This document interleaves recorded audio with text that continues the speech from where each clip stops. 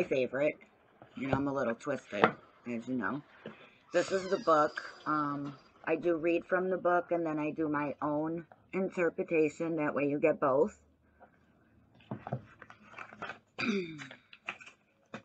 So, these are my cards. And today we are doing a past, a present, and a future reading.